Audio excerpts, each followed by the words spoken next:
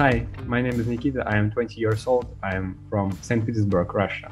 When I was maybe 13 or 14 and I just started my way in computer games, I was looking for games which are more involving plot and characters. It was like a dream.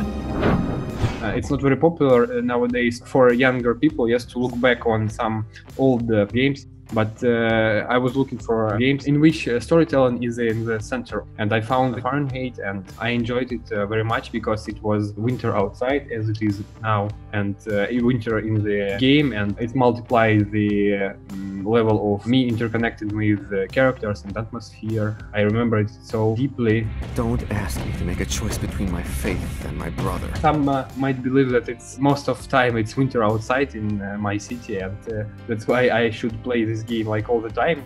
It's such a coincidence because when I was playing heavy rain, it was autumn outside and it was so rainy. I could just open the window and hear rain from outside, and I could just put on some headphones and hear rain from the game.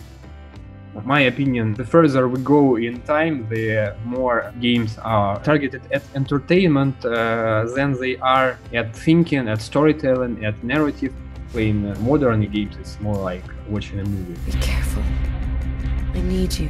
And that's why if you want to experience something more close to reading a book, playing old games is more spiritual for me right now.